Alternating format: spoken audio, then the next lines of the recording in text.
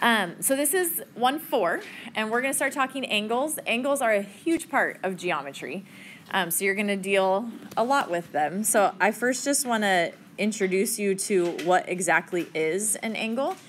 An angle is always formed by two rays with the same endpoint.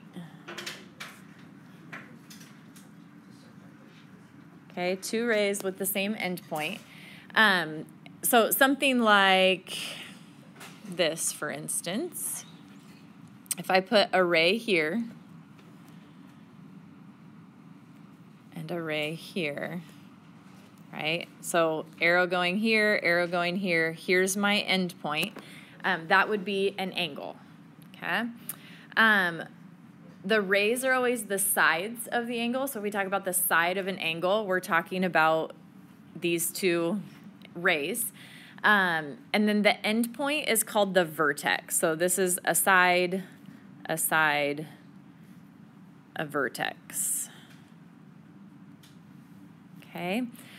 There is an interior and an exterior for angles.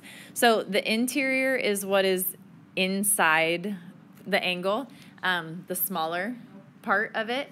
The exterior is the bigger part that wraps around. So we rarely deal with the exterior, but if you were to refer to that whole like outside portion of it, maybe a better way to show you is this, right? All of that is considered the exterior of the angle.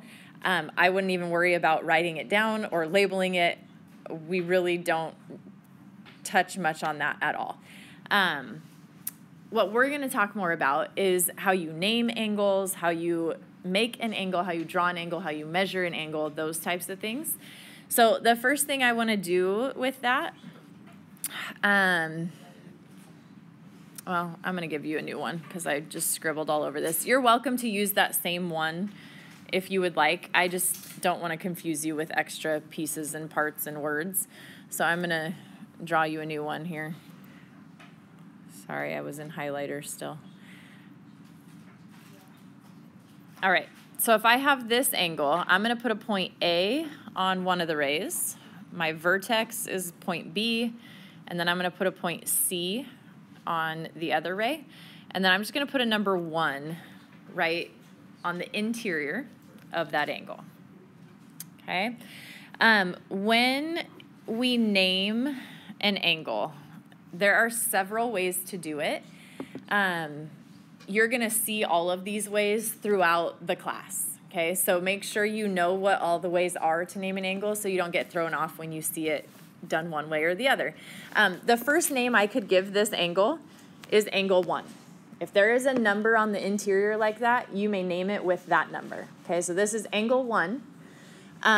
Any guesses what might be another way that I could name this angle? Yeah, Chloe.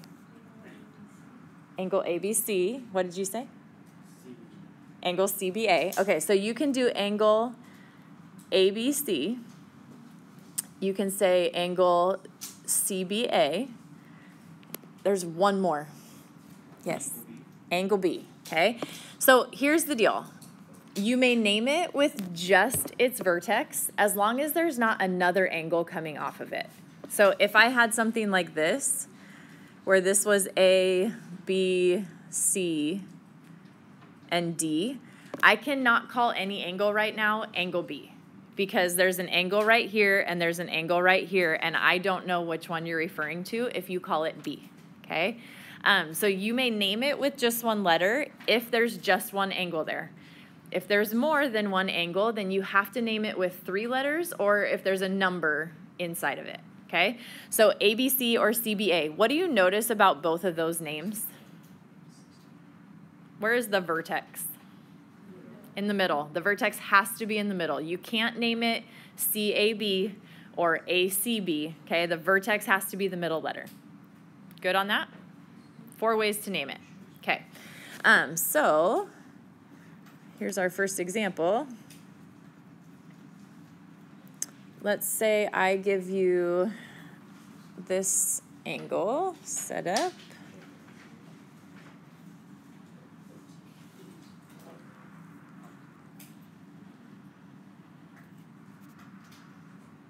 Oh, sorry.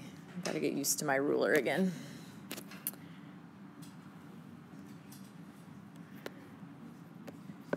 So 3 rays, 1 vertex.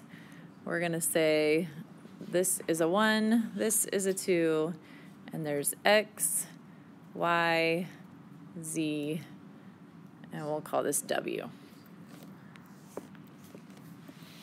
Okay, I want to know 2 other ways that you can name angle 1. Okay, so angle 1 has 2 other possible names right now. Can you tell me what one of them is? XWY. And you always put the angle symbol in front of it. So angle XWY would be one of the names. What's the other name? You can't call it angle W. Why can't you call it angle W? There's 2 angles there, right? So we can't call it angle W. We can call it YWX. Okay, questions on that? So just make sure if there's multiple angles there, don't use the 1 letter. You gotta do it the other way. Okay, then we are going to classify angles, and this is usually where you guys teach me.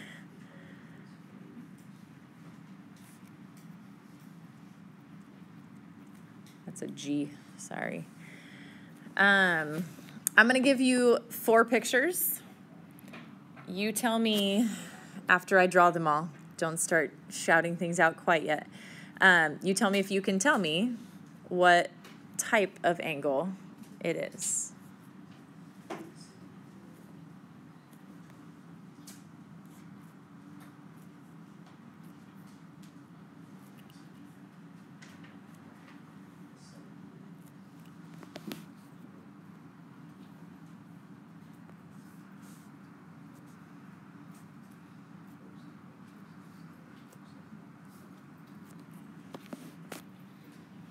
Okay, 4 types of angles.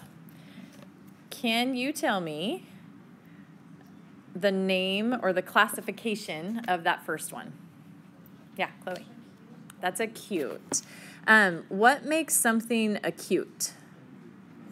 Less than 90. Okay, so we would say it's between technically 0 and 90. You can't have a negative angle measure. So between 0 and 90, less than 90 degrees would be acute. Okay, what's that second one? That's a right angle. And what is a right angle? 90 degrees. And that's, this box here represents 90 degrees. Okay, if you put the box in the corner, 90 degrees. What's the third one? Obtuse. Okay, and that one is going to fall between 90 and 180. Notice it's not less than or equal to, it's less than or greater than. That means it doesn't include 90 and it doesn't include 180. Okay, and then does anyone know the name of the last one? It's a straight angle, right? It does make a straight line. It's called a straight angle. And that one is always going to be 180 degrees. Okay, so on this quiz, I'm going to say measure and classify the angle. So you're going to take your protractor and you're going to measure it, and then you're going to classify it as one of these 4. Okay, so let's do the measuring part. We'll pause this and. So we are going to talk, just like we did yesterday, we were talking about congruent segments. Today we're going to be dealing with congruent angles. So I'm going to show you how you mark that, what it means, all of that. So basically this is saying if the measure of angle A equals the measure of angle B, whenever you see that little m, they're talking the measure, they're talking degrees. So if the measure of angle A, or the number of degrees of angle A, is the same as the number of degrees in angle B, then we can say that angle A is congruent to angle B. Notice we don't put the m there when we're talking congruence, right? We put the m there when we're talking the measure, when they're equal. When we're saying they're congruent, you're not going to put the M in front of it, okay? Here's a picture for you.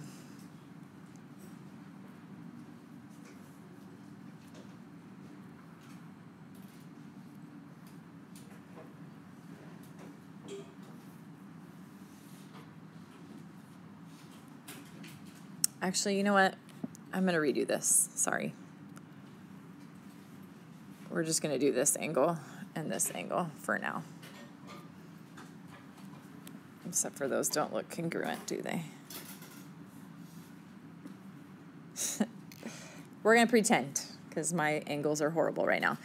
The way you mark congruence is like this. So if this is angle A and this is angle B, we would say angle A is congruent to angle B. So you just put a little arc in the angle. Now, if there's multiple angles, like I was about to show you, so say this is my setup and, oops. This is my setup. If these two are congruent, and then the ones next to them are congruent, but they're not all congruent to each other, just like we did yesterday when we did like double hash marks, now you do double arcs. So it's going to be 2 arcs here with 2 arcs there, and that's how we'll show that they're congruent to each other, okay? The more angles you have that are congruent, the more arcs you add. Questions on that?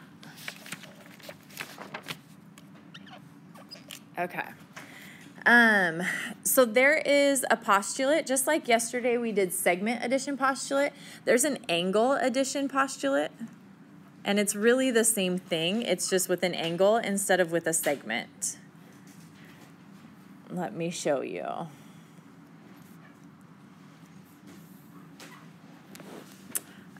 So let's say I have this picture.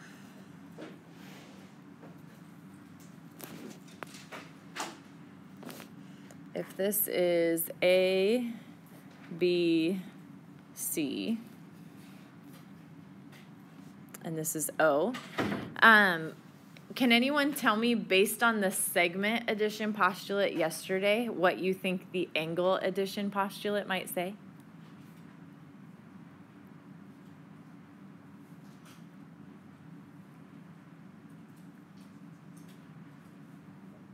No one's feeling very confident in that? Okay, I'll tell you then. This one says, in this case, the measure of angle AOB.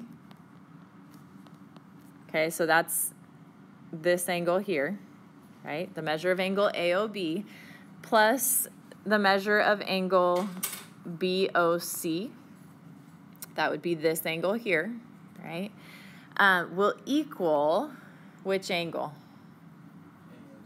AOC. Okay, so that'll equal the whole thing. Put the 2 parts together, you get the whole. Okay? So we're going to do that with this example, and then we are done.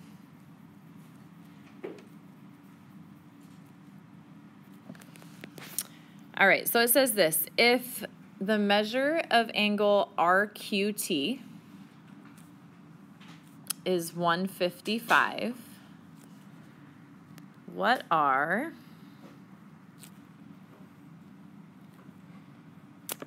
the measure of angle RQS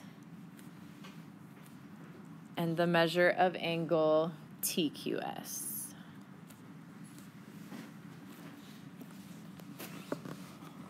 And let's draw a picture.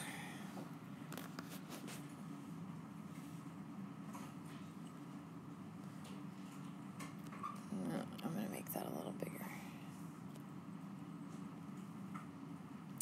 This is not necessarily drawn to scale.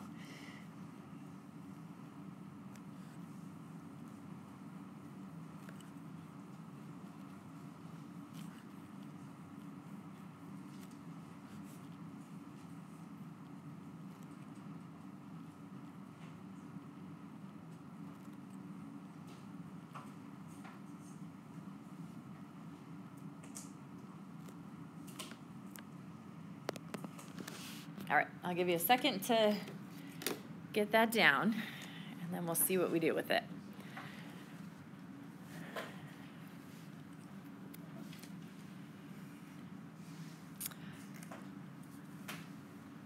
All right, so angle addition postulate, what's your setup? What are we going to do with this? Add the two together and set it equal to what? 155. Okay, this is another one of those, don't forget that they gave you pertinent information in the problem itself. So we're going to say 4x minus 20 plus 3x plus 14